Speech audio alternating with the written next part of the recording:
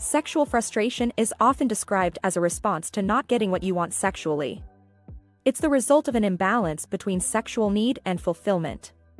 It's natural and it's normal, and most adults with a healthy sex drive will probably experience sexual frustration from time to time. But all of that doesn't make it straightforward to either understand or do something about.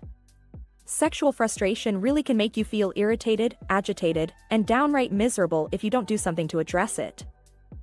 Now, where does sexual frustration come from? Understanding where your sexual frustration stems from is half the battle. Is it simply a lack of sexual activity? Has it been a long time since you had sex? Or is it about more than the physical? Have you lost the emotional connection with your long-term partner somewhere along the way? It could be that your sex drive is higher than your sexual partner's for one of a number of reasons. These range from stress levels, life changes like having children or changing jobs, or even medical issues or mental health conditions. If your partner regularly rejects your attempts to initiate sex or seems unwilling to engage in physical intimacy, this can have a very real impact on your mental and even physical health. We often talk about how this can lead to feelings of resentment and bitterness, or guilt and shame.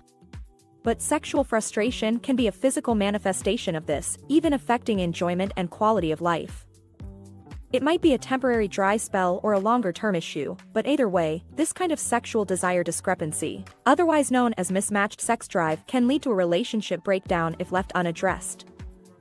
Sexual frustration, though, is not all about missing the act of sex. It can be a deeper desire for the sexual intimacy and bond that comes with that. Particularly if you've been struggling to make sense of a changing relationship and you're feeling a little insecure about the way things are.